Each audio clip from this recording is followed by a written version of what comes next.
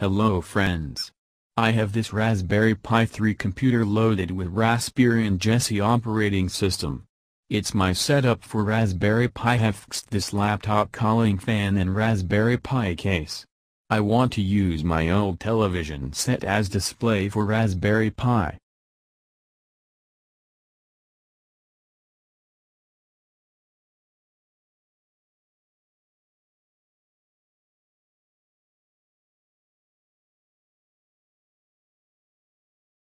You need TFT card reader,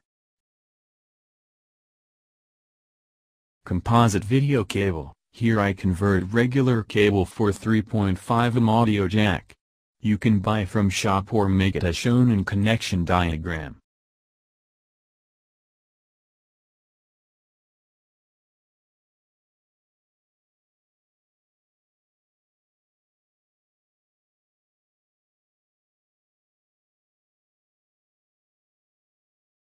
Put TFT card in card reader and connect it to PC. You will see boot drive as appear. Open boot drive, where you will have to edit configuration file in any text editor.